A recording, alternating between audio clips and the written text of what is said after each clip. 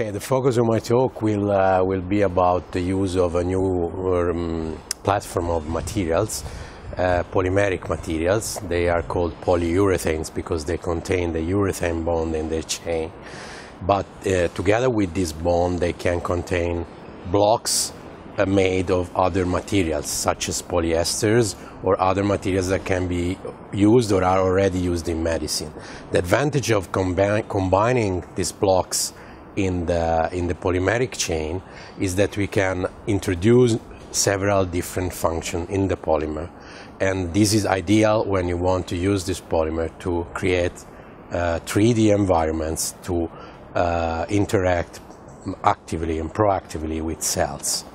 And these materials can be therefore implemented to application in biomedicine such as tissue engineering, drug delivery, cancer therapy, or the creation of organ models, which is the area in which our work has been developing more recently and will be the more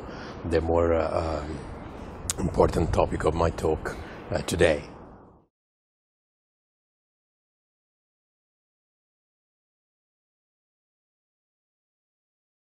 Okay, models, in vitro models, are systems that people are developing to replace animal experiments. The reason for this effort are mainly two.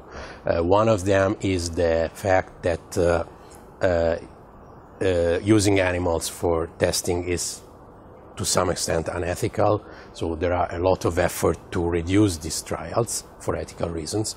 But the other reason, most important reason, is that these animal models are not predictive enough with respect to what the human body will do with respect to a drug or a therapy. Therefore, these models are realized by using human cells usually, so that they reproduce the human tissue, the human organs in a more close way, in a more reliable way. Our work as material scientists in this effort is the realization of 3D environment by using polymeric materials mimicking the cellular environment that you will find in the body. So for this reason, polyurethanes are very useful because you can, in the blocks I was describing before, you can introduce specific function where you can bind also biomolecules or other factors that can interact with cells and induce cell differentiation in the case of stem cells, cell adhesion, cell proliferation. Everything is directed to the creation of a environment that reproduces to some extent the natural environment. This would be an ideal in vitro tool to test the effect of drugs or the development of pathologies.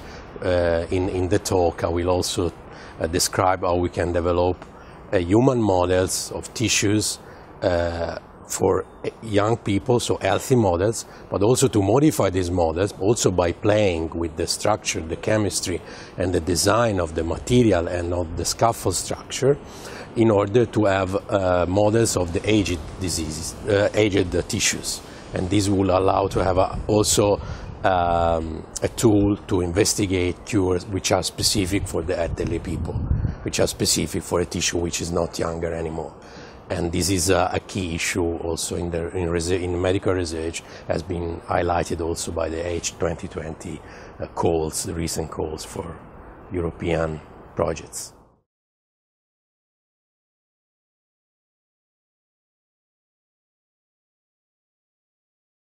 Okay, so this is the original goal we had in the development of polyurethanes. We saw that the materials that were present so far in the application of scaffolds for tissue engineering and regenerative medicine, these materials were not sufficiently functional and were not matching all the requirements of